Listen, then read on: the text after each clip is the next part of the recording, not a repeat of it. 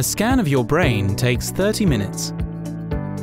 We will take detailed pictures of your brain, its wiring, and how different parts connect to each other, showing changes in blood flow. This will help scientists learn more about brain structure and what changes take place in the brain when we are thinking.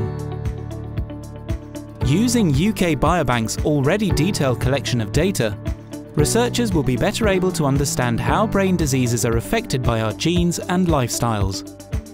Research looking at just 3,000 scans has shown people with depression are more likely to have alterations in parts of the brain called white matter, which enables brain cells to communicate.